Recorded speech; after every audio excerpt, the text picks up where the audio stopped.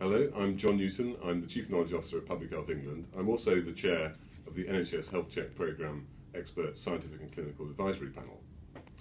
The NHS Health Check Programme is well established and there is strong evidence to support the individual components of the programme, but there has been a relative lack of evidence looking at the programme as a whole in its current form.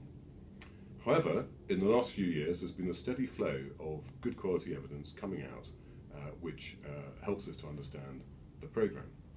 The panel decided it was a good time to review that evidence and so we asked the University of Cambridge to undertake an evidence synthesis.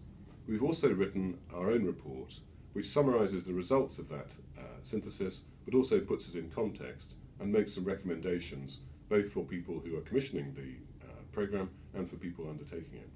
So we think there's a lot of interest in the research and we hope that the report will be of wide interest.